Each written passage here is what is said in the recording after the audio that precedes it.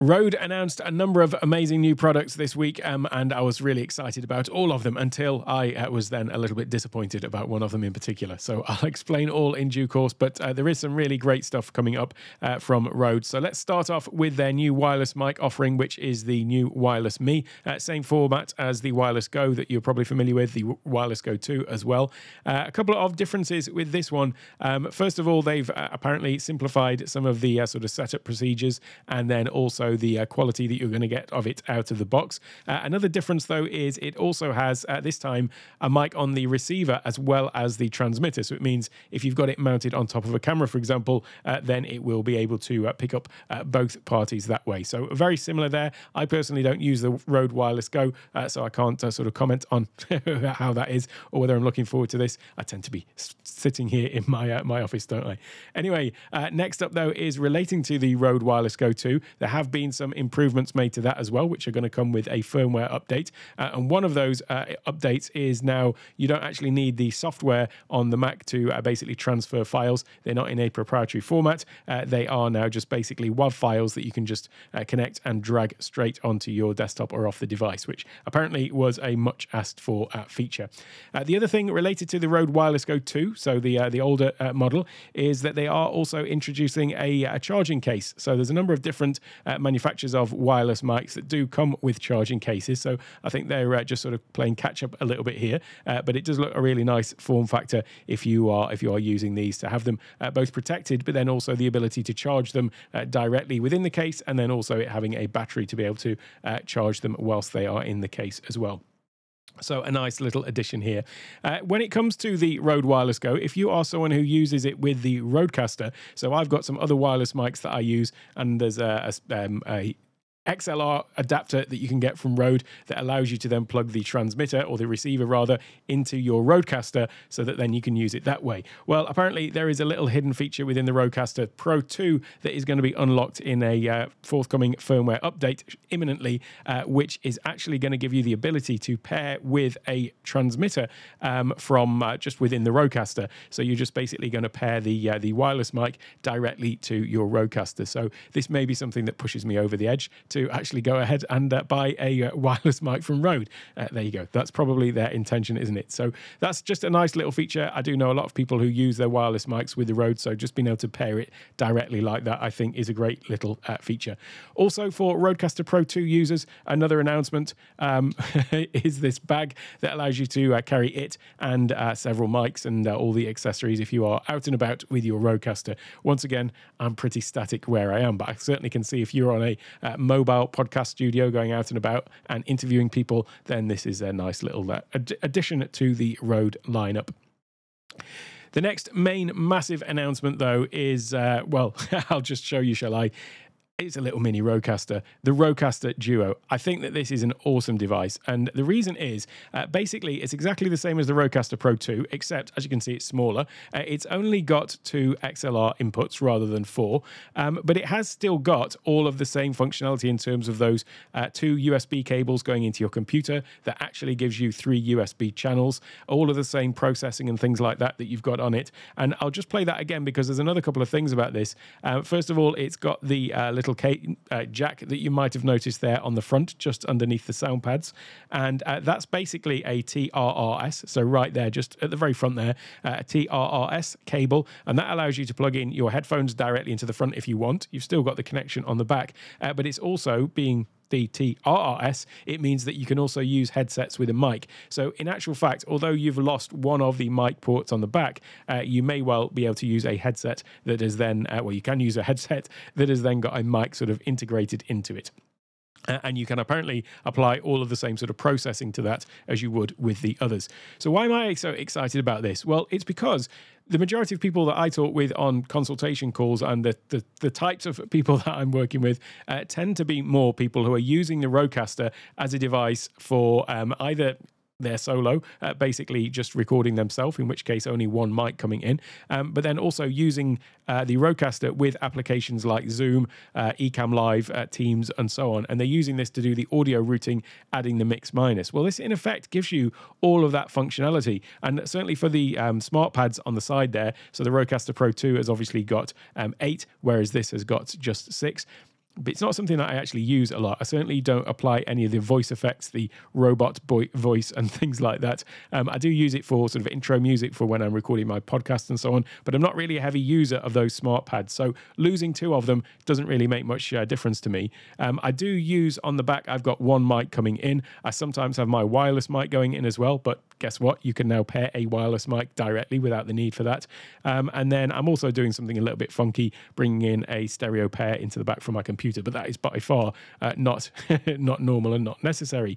So what this actually is then is it is for me almost like the ideal device for somebody who is using the Rodecaster for content creation as a solo content creator, but then also using it for communication on platforms like Zoom and things like that. So I think that this is going to be a big seller, to be honest, and there is no official word on the Rode website. However, I did see on another website, which I'll link to in the description, that the price of this is going to be $500 thereabouts, $495 or whatever it is, just thereabouts. So I will link to that, but again, this is not coming directly from Rode, so I don't know if that's been formally announced. But what they have said is that it will be available this month, or at least that's what this other site says. So that's the sort of timeline for it. And I've got to say, if I was right now trying to choose between the Rodecaster Pro 2 or the Rodecaster DUO, the Rodecaster DUO pretty much will be doing everything that I need it to do. So that is where my sort of choice would go on this. I will obviously be getting one to review because, you know, I'm doing it for you. I've got to do it. So, but I will definitely be testing one out. But yeah, in terms of just that functionality, having everything else that the RCP 2 has got, the Rodecaster Pro 2, I just think it's awesome. And I also want to share that with some of you, or at least one lucky winner, because I am doing a giveaway as well. So you can find a link to that down in the description, takeonetech.io/giveaway. And I will be running this all throughout May. And then basically at the end of May, I'll close the entries. And then I'll do a draw on my live stream first Friday, Saturday in June. So definitely enter for your chance to win that. And yeah, don't know what exactly the availability is going to be, but as soon as the entries are closed, the order will be going in, and you'll get it as soon as is humanly possible. So definitely enter that. The other thing, by the way, that you get by entering, or the winner will get, is also complete access to my Rodecaster Pro 2 Masterclass. So this is a course that I created to basically cover all of the advanced audio routing and things like that of Rodecaster. So my reason for creating the course was that I think a lot of people get the Rodecaster, they look at some of the the advanced audio processing that you do have on board, such as the compressor and all of these kinds of things, the noise gate. But then you come into looking at all the settings, and often it is a little bit of a mystery in terms of what all these things are doing. And so often people are kind of tweaking things without necessarily knowing what they're doing.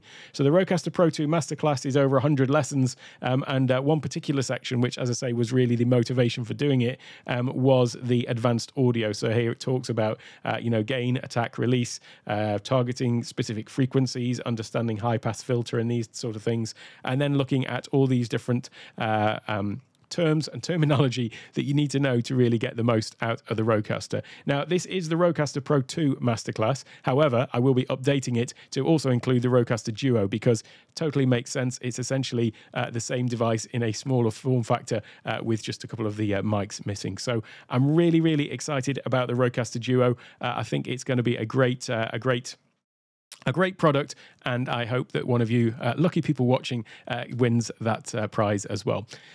So you can find out more about the Rodecaster Masterclass. Of course, I'll leave a link to that in the description if you just want to go ahead and take a look at that straight away.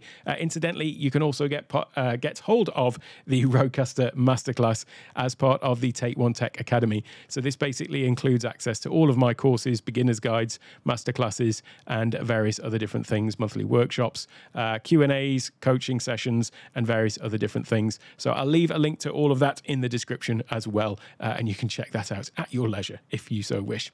Anyway, let's carry on with the announcements, because there was another announcement, another great product that I got so excited about just because it looked so cool. And let me just show you what that is. It is this. It is another little mini Rode device that looks very similar, obviously, to the aesthetic of the Rodecaster DUO and Rodecaster Pro 2. And this essentially, though, has got, as you may have seen, a small little button on the front that had a picture of a camera, and that intrigued me when I saw these initial sort of teaser shots of it. And then, yeah, sure enough, it is in fact an HDMI capture card as well. So you can see what you've got on the back there in terms of connectivity.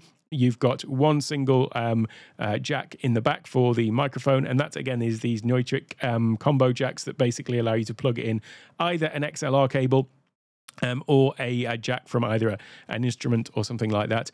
You can also see on the back there, it's got two little headphone sockets right next to that, that input, and you'll notice that one of them is headphones and the other one is one of those headset jacks as well. So that means that, again, you've effectively got two inputs there in terms of the microphone.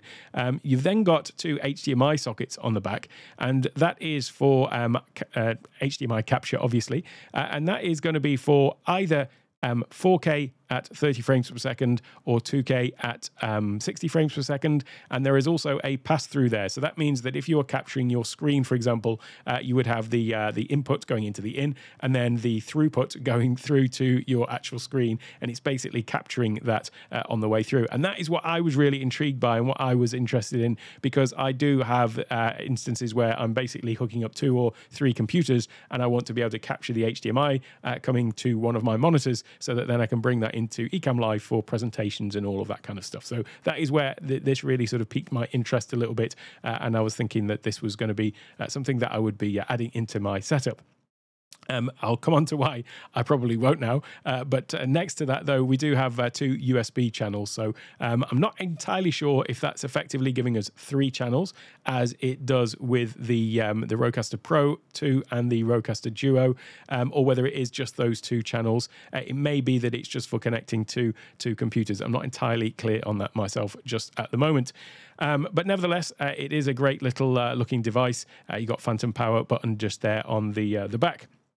So what else can I say about it, and why am I a little bit disappointed with it? Well, the key is that little thing there that says X. So it's this thing, this little logo on the front that says Streamer X. That is the name of this device, and it's part of the Rode X sort of brand. And if you go to Rode.com, that's one website, but they've also got a Rode X website, and that is for all of their Rode X branded things. And the thing about it, though, which is a little bit disappointing, is look, not a Mac in sight, and that is because their software that you use to control this with is called, what's it called? Unify, which is somewhere on here. If I scroll up to where the place where it is on the website, here it is, somewhere here. This little app that is on the screen there, that is their Unify software, and effectively what that is, it's kind of like a software version of the Rodecaster. So it's you know, you can mix things, you can apply effects, you can see all the little icons here, which are very similar to the buttons that you have on your Stream Deck, on your Rodecaster, the smart pads. So you have the same sorts of things here in the app. And effectively, as I say, it is a software version of the Rodecaster.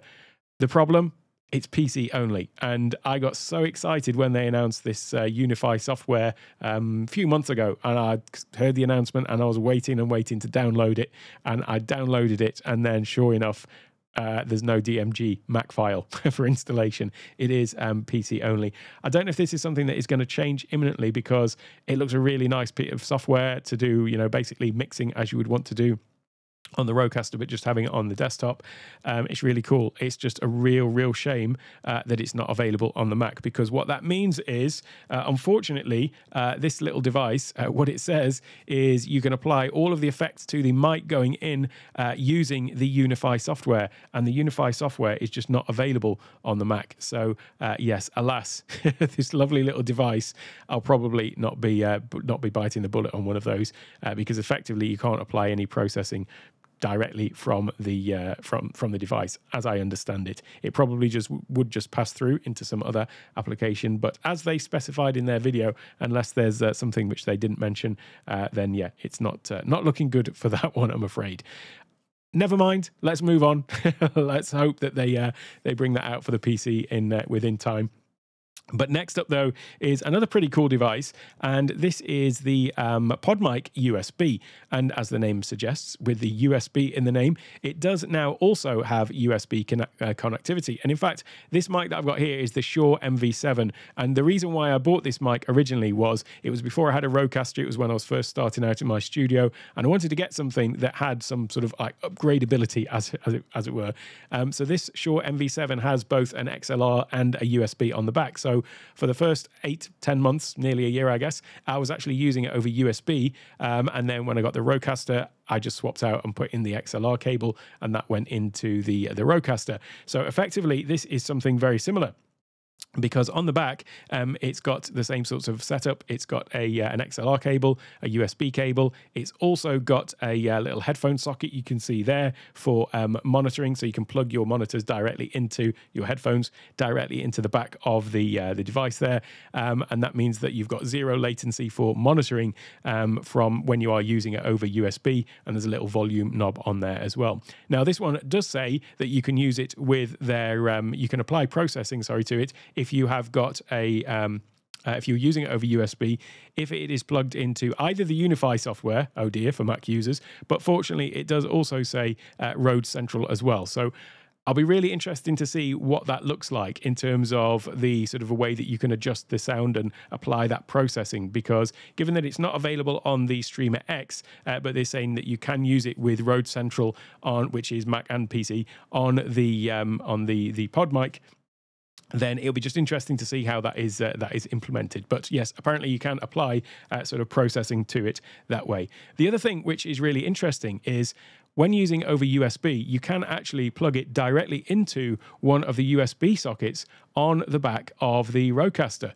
So some people don't realize that the USB sockets on the back, you can also plug phones and things like that into them to actually connect with a phone over the specifically the second USB on the Rodecaster Pro 2. So they're saying that this microphone can actually plug directly into one of those. Now, that actually means that Rodecaster DUO suddenly, instead of feeling like, oh, well, it's actually now got only 2 connections for microphone, technically you've still got 4, because you could be plugging 2 pod mics into the regular sockets.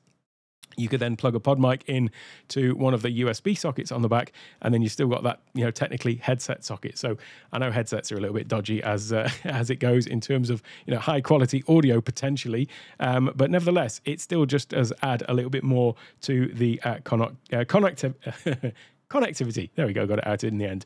So I do think that this is a really cool mic, and certainly when I was looking at buying a microphone initially, and I went with this one, I did look at the PodMic at the time, which was only USB. I looked at the another Rode one, forget which it is. They've got another USB one in about the same price range.